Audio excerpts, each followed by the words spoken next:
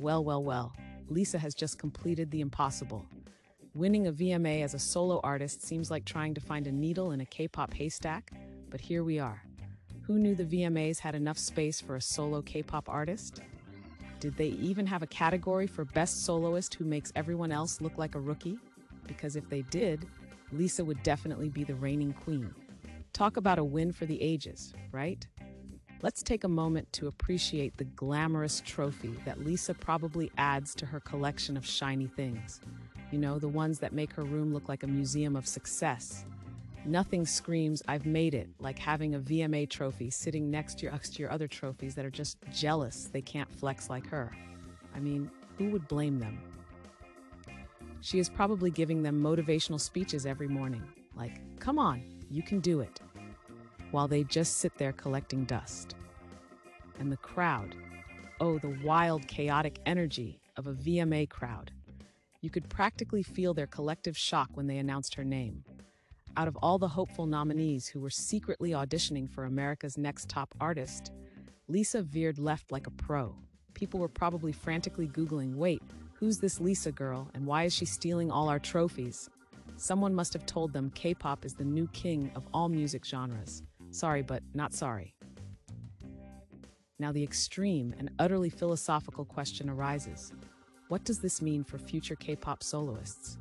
Are we on the brink of a K-pop solo explosion that'll take over all award shows? Will they change the VMAs to the VMA, Video Music Awards K-pop? Or perhaps create a whole new category dedicated to artists you didn't know were solo before today? I'm here for it. I really am. Talk about breaking barriers and creating chaos. The real winner here is the internet, though. The memes, the tweets, the fan edits, and the countless reaction videos screaming, "Who is she?" It's beautiful. Lisa is now officially the center of memes, GIFs, and fan art. Did you think your social media feed could survive this onslaught of talent, sass, and, well, pure domination? The internet isn't ready, or maybe it's been over-ready since the day she decided to step into the limelight as a soloist. Hello, run for your lives. As her followers rise like bread in the oven, could we expect her to drop a motivational book on K-pop fame? Like How to Win Awards and Rule the World, perhaps?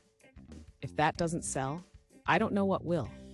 Honestly, I just picture a back cover with Lisa's sassy pose and quotes, "In a world full of chaos and ordinary music, be a Lisa." It's the self-help book we didn't know we needed, and she probably wrote it during her coffee breaks between rehearsals. So in the spirit of mesh caps wearing, fangirling, and everything fabulous about K-pop, let's take a moment to reflect. With Lisa's groundbreaking win, does this mean we all need to step up our game now? What are your thoughts, audience?